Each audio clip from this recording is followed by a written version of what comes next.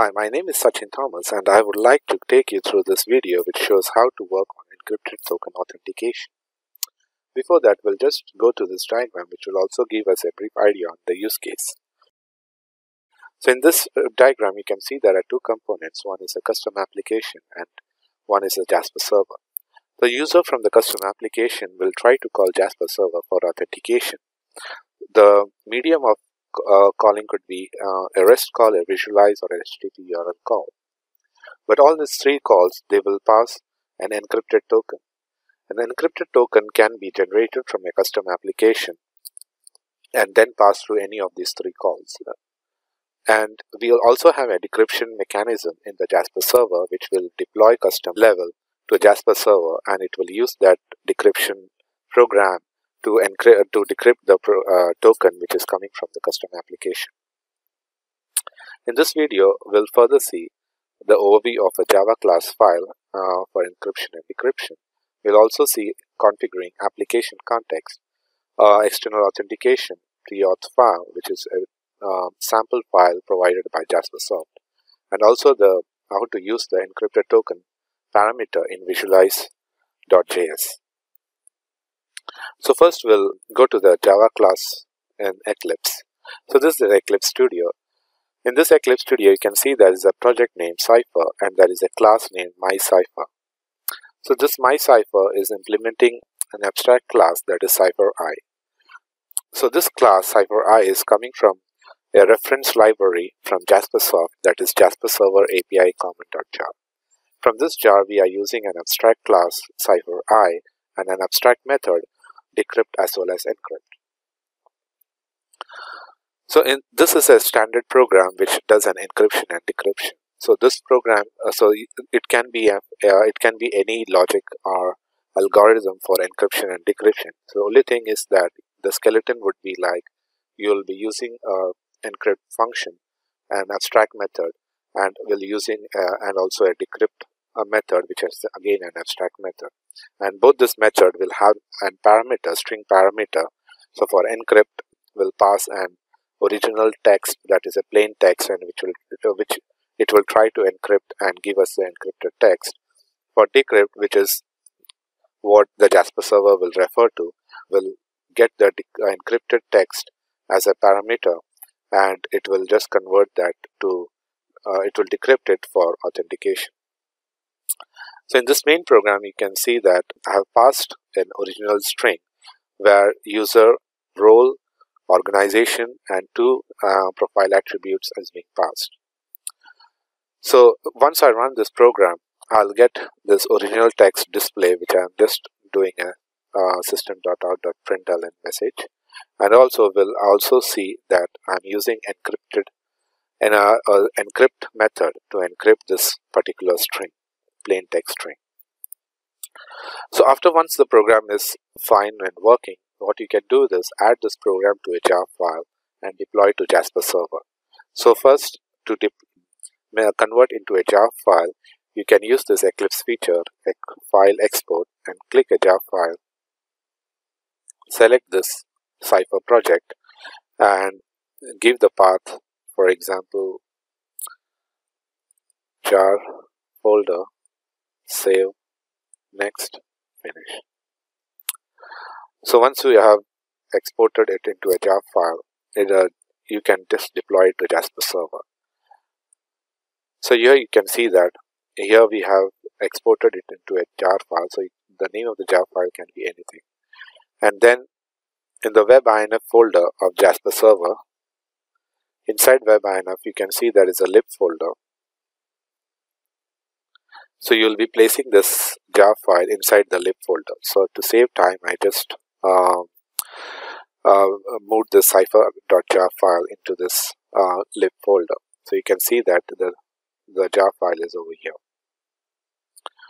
And now, since we have deployed this code, now we'll go to a file which is being provided by a sample file. So we have a couple of external authentication files provided by Jaspersoft.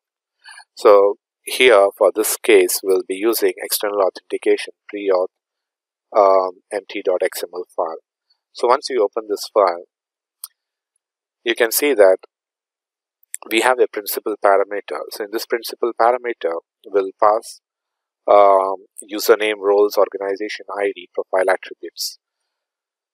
For this case, for this session, what we are more focused is on token decryptor property.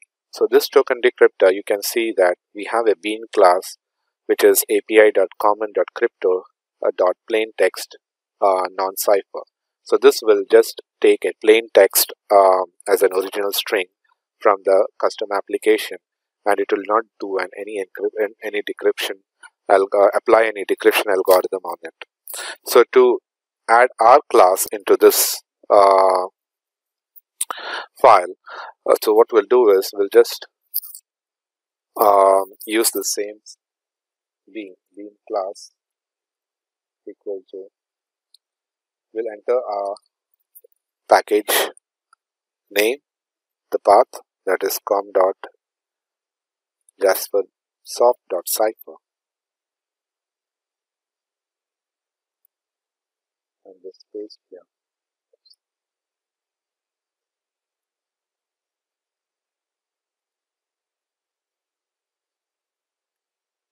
Dot name of the class, that is my cipher, and we'll comment out this section.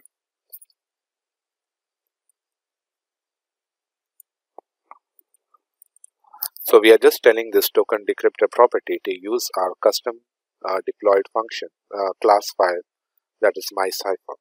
So once you have edited this, just save this file, and then you can just deploy this file as well into the Jasper server.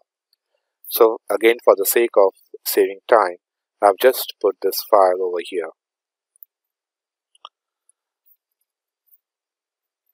So you can see that application context external preauth-empty.xml file is being already placed into Jasper server.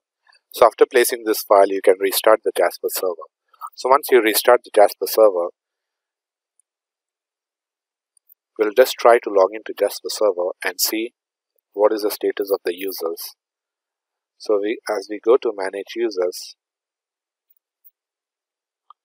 we can see a standard set of users, but we can see that there is no user called as Sam. So from this call, what we are trying to do is we are trying to create a user Sam with role JRS_role1 in the organization _1 and with two profile attributes PA1 and PA2. So this will achieve it by calling an Visualize.js call. So so we don't have a custom application, but what we are doing is we are using jsfiddle.net, which will from where we can just write a Visualize.js program and call Jasper server report. So here you can see that. So again, this is taken from a standard document by JasperSoft. So if you see the document,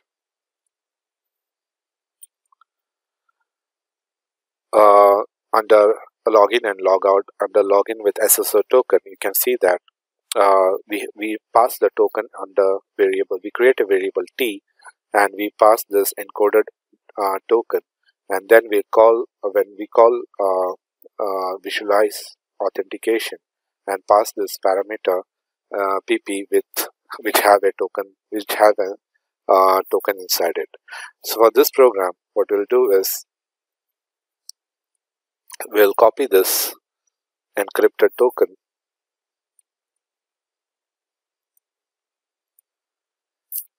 over here, and under authentication, we'll just pass this to the token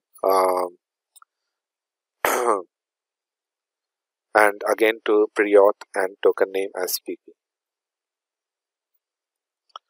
So once this is done, we'll just run this application.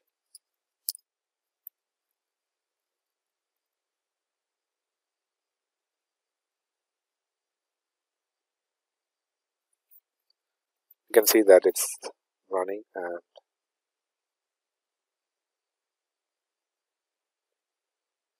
okay, the report has been generated. So that means that we are authenticated. So what we'll do is we'll go to Jasper server, log out since it has taken the user Sam. We'll go to manage users. Okay, we can see that there is a user created SAM, and we have a role known as JRS_role assigned to this user SAM, and we have two profile attributes, profile attribute 1 and 2, with values USA and 1, which was same as over here, which we have provided to this class file. So it has decrypted the token successfully. So if for example, if we are just passing an incorrect token, like for example, we just remove those double quotes and we'll try to run this again.